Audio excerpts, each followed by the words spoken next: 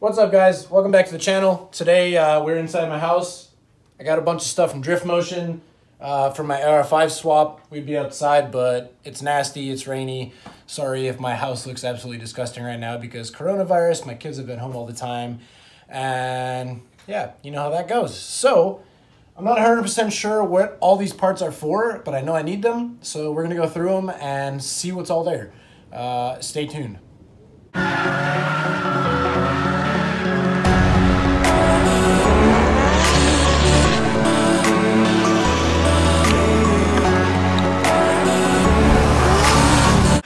Well, I guess I'm gonna sit on the floor for this. Before I open this one, I did actually today meet up with a buddy of mine in the Is300 community, Cole, for watching this. Thanks, bro. I got this JZX 110 shifter housing. This will replace the factory AR5 housing. Also got the gasket with it. I do need to order the little top side bushings that go in here. I'm not sure whether you can see that, but there's some bushings that go in there to make sure everything seals properly to the top of the transmission. But he did give me this bottom gasket with it, which is really nice. I have to pull this little breather cap out of my W55 shifter, and from what I understand, I can use my W55 actual shifter rod. This is known as the shifter housing. But yeah, so after I'm done opening all this stuff, I'm gonna go downstairs and actually pull my W55 shifter out of the housing on that trans, and hopefully it works with this. If not, I'm gonna have to buy an R154 shifter, well, JZX 110 shifter, so I can use this. Either way, it's okay. I got a good deal on it, so thanks, bro. This is from Drift Motion. Ordered this stuff about, I don't know, a week ago. They say you're not supposed to cut towards yourself, but I'm sitting down. So whatever, I guess. Hopefully I don't cut myself. Hopefully also you can hear me. Hopefully I'm not being too quiet. But you're gonna have to deal with me. I should title this video How to AR5 Swap for Dummies. Because I'm probably gonna get a million questions from you guys. But I'm okay with that. Whoa. What is this? Dude, Caden, what is this stuff? It's cardboard, but it's like cut all weird. Interesting. Never seen that before. All right, we're getting there. Holy crap, it's everywhere. Yeet. Yeet. Oh, we can't eat this. We can't eat these. Let's do this. Let's get all this stuff out of here.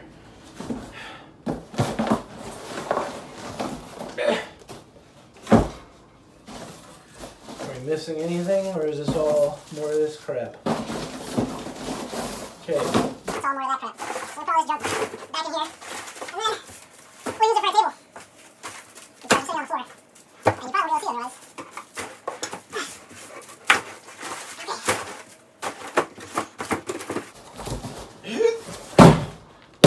Bam! Alright. Box number one. I feel like this is probably my flywheel or pressure plate. Terrible at opening boxes. Why does this not just want to open? Whatever. No stickers. Hey. Bam. Flywheel. So this is from Drift Motion.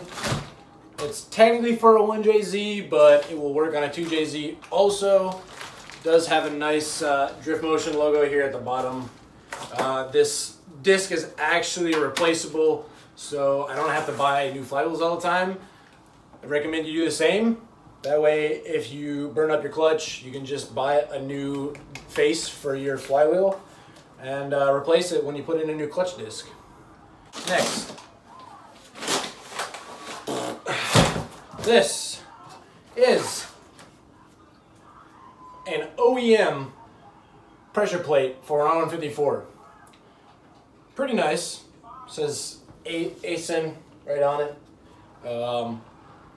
You guys probably know what a pressure plate is if you're watching this, but this is what pushes on and releases your clutch disc from spinning when you disengage or engage the clutch.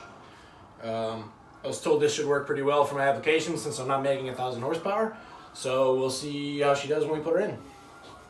I'm willing to bet that this is my clutch disc, which is for a Pontiac Solstice.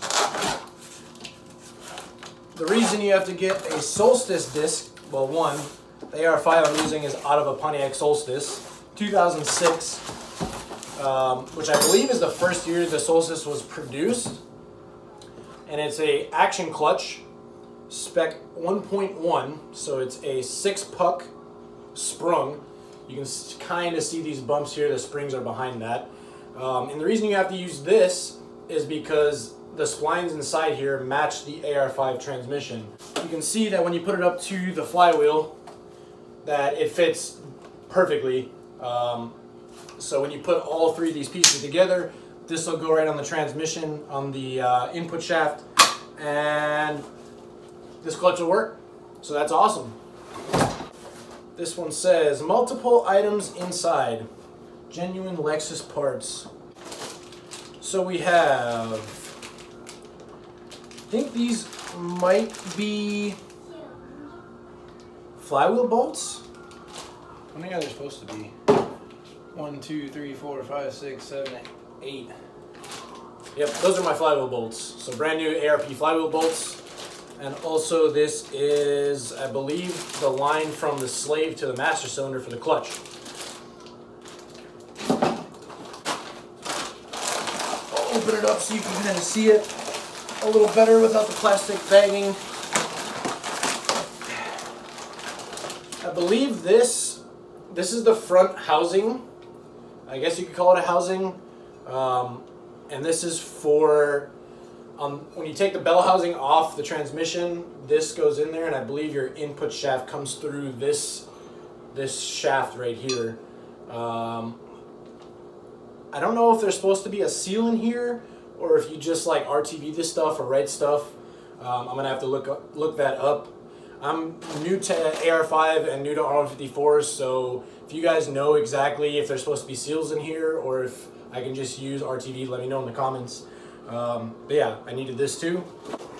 This one also says multiple items inside, so there's the rest of it. Oh, you got some seals. These might be for that housing. I'm not 100% sure. There's like some snap rings and things of that nature in here. Looks like a rubber seal here. So I'm sure these probably all go with that other piece that I said. So yeah, I'll figure that out when I get to it. It's a learning experience for me because I've never messed with one of these transmissions. This is the shift, or what do you want to call it? The fork for the throwout bearing. What is this? Doesn't have a part number on it, but it's some kind of bracket for something. I'll have to figure out what this is also. Definitely the throwout bearing here. I think this is probably, this little box is probably the pilot bearing slash, yep, pilot bushing.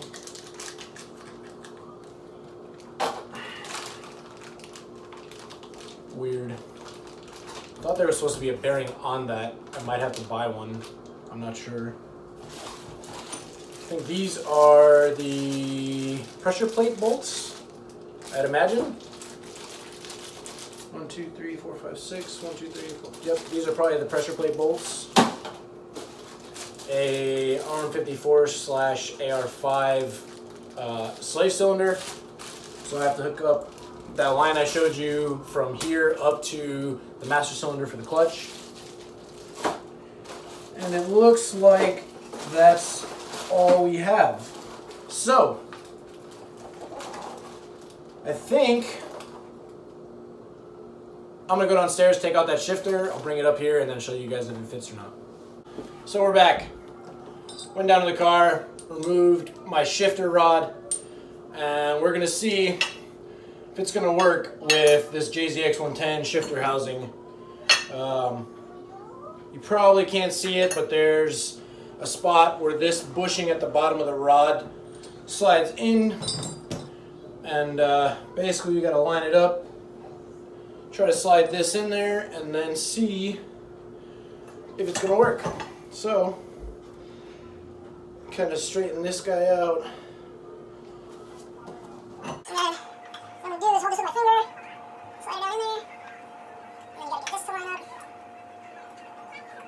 The hard / tricky part is getting all of it to go together.